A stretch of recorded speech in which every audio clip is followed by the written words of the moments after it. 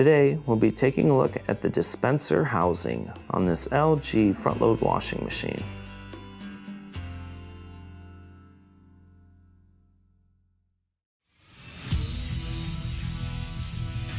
Be sure to visit ApplianceVideo.com, where you will find thousands of repair videos on the latest technology. And for a limited time, you can save big on an annual membership and take advantage of all of our premium benefits. ApplianceVideo.com. Do it right the first time. Stop. Before beginning any repair, always be sure to disconnect the power to the appliance. It is also recommended to test the outlet for the proper voltage. Remember to also turn off the water. You will need the following tools to complete this repair. To begin, you must first remove this top here. Of course, it is held on by 2 Phillips screws on the back.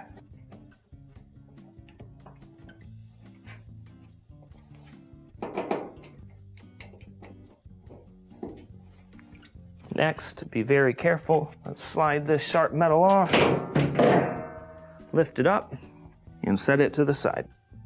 Now that we have the top removed, we have clear access to the dispenser housing. Now there's a couple reasons why you'd be needing to replace the housing.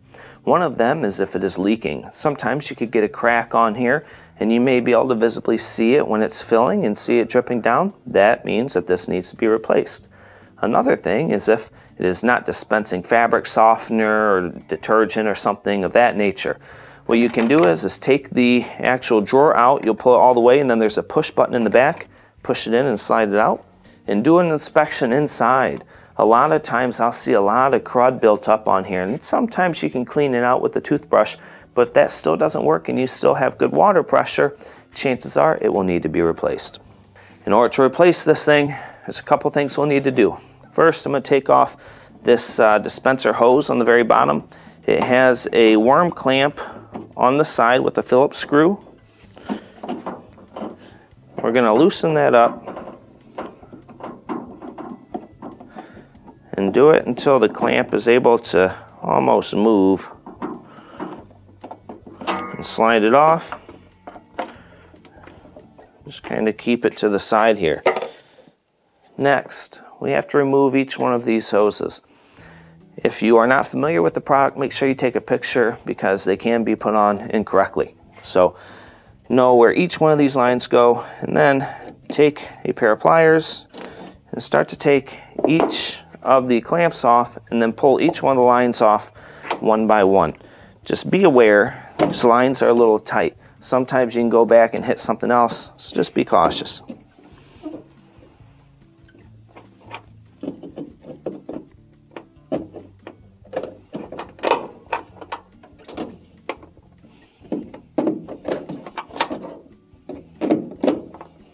Alright, I went ahead and took the other 3 clamps back. I'll start to pull off these lines here.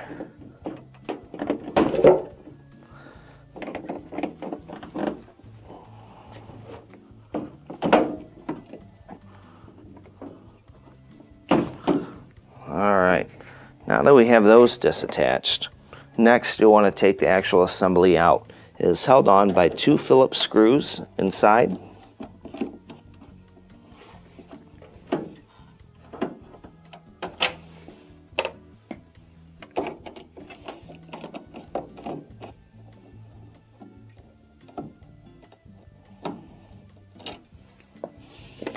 Okay, once we do that, we're going to move this back and forth, pull it out, and set it to the side.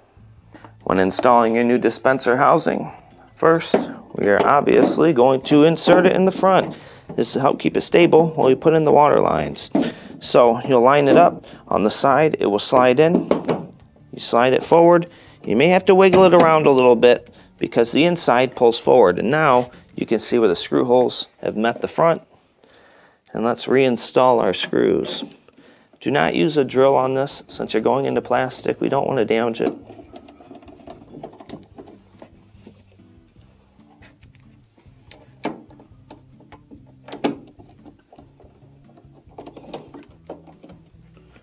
And then let's go ahead and just slide our drawer back in.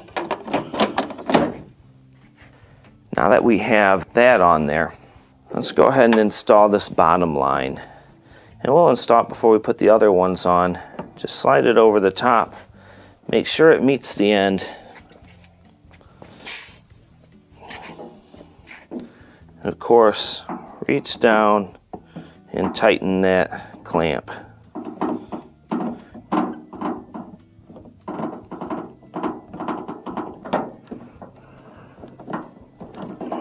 Give it a tug. Next, reinstall the water lines. Refer back to your picture. The one on this side has the longest line, so it goes on the furthest end.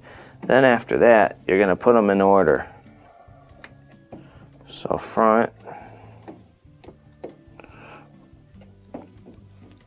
middle, and then the other end one. Slide those lines as far up as you can. And now we will want to put our hands in here and reinstall the clamps.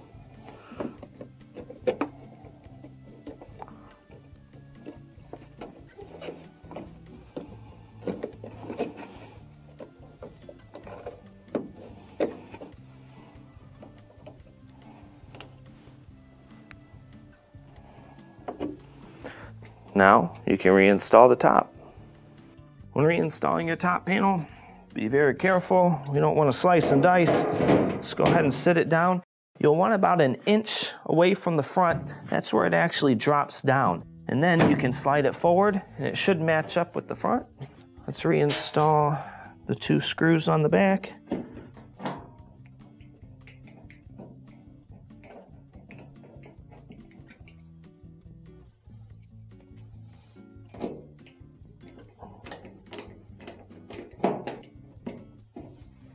And this will complete your repair. Thank you for watching another quality video from ApplianceVideo.com.